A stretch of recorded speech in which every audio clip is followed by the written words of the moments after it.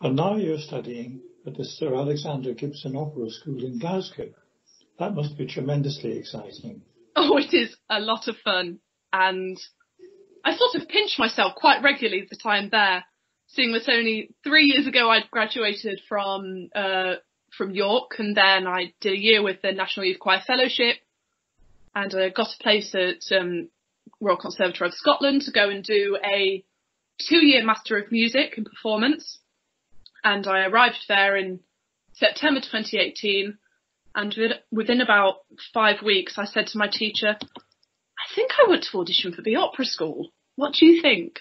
And she said, I was about to say the same thing to you. And so I went.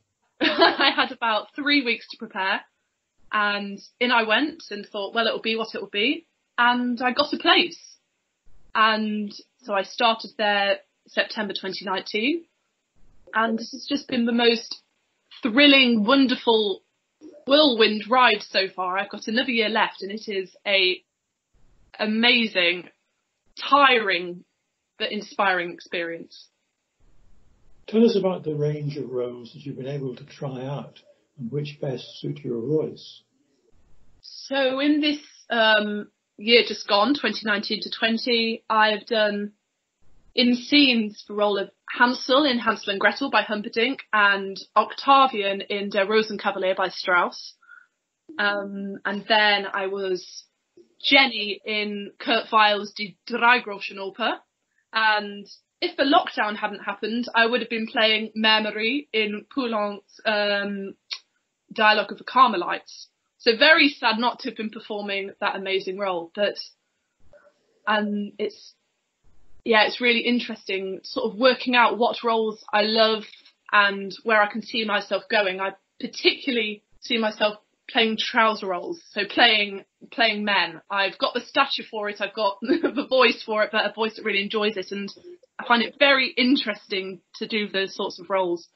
So hopefully I'll be doing things like Cherubino quite soon, fingers crossed. Disc 4, please. Disc 4 is the Gloria from Bach's Lutheran Mass in F, which is a little bit obscure, but is the most incredible. I think it's one of the best Glorias I've ever heard from a work.